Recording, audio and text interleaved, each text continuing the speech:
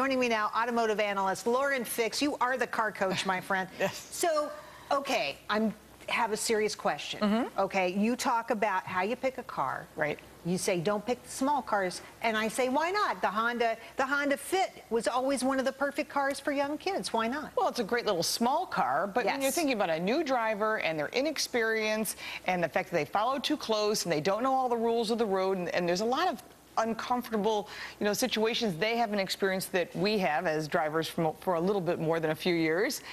You want to make sure that they're in a slightly larger car, and obviously you can replace cars all day long, but you can't replace your children. Well, I thought the smart thing you said is no SUVs, because they're weird to drive, aren't they? It's sort of hard to figure out how they're going to react to your steering. Right.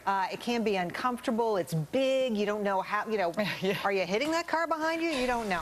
Well, that's one of the things that I always tell people. They think about a large SUV. They can bring a lot of friends and a lot of gear, but the problem is they're a little top heavy, especially if they're shorter wheelbase. Right, it's a truck, and you can make an aggressive maneuver and find yourself in over your head. There's rollovers, hence we have rollover, ratings now. So these are things where I say to people, forget the SUVs, obviously, forget the convertibles, and forget the sports cars. I mean, I've heard of people getting Ferraris. You are no fun, Miss Lauren. I know. My kids have pretty aggressive cars, but they've been racing cars for long years. And you're a special family. And that's not normal. You want to make sure that your kid gets in something safe. So you say good performance, not high performance. Exactly. Buying them a Corvette may be the coolest thing on the campus or at school, but the fact is it's not a smart choice for a new driver. All right, you have cars you actually like. You're going to recommend some cars here. I think this is very interesting. Give us the names and the price tag. Okay. Makes, models, price tags. Okay, if you're looking at like a Ford Fusion or you're looking at a Ford Taurus, you're talking about cars that are ranging in that $25,000 range.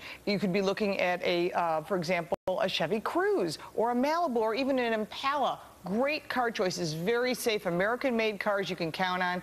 A Honda Civic, or even, you're looking at possibly even a Kia Optima. There's some great cars to choose from. These are nice sizes so that if you do get hit, you're more likely to be safe, right? Yes, absolutely. Airbags, they have all kinds of collision protection built in, all these passive safety features that you don't realize till you run into a problem and you really need them to work for you. All right, what do you tell your kids about maintenance? One of the number one things is here's the rules or you don't get the keys in my house. You have to know how to check your tire pressure. You have to know how to change a flat tire.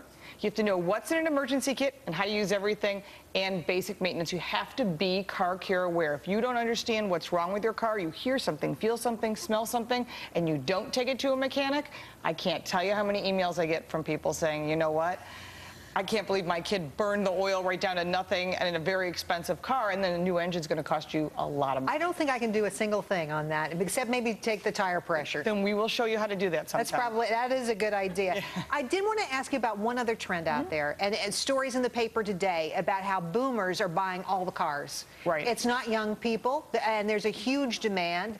What do you make of that? Well, I think that these are times when people are thinking they've had their cars for a while, like you've said, but also they're starting to make money. They've started to pay off some of their college bills, and you're looking at people where, like, my kids are in college, so I can go buy the car I want. So that's exactly what people are doing. They're starting to buy the cars that they want or they need to fit their family's lifestyle.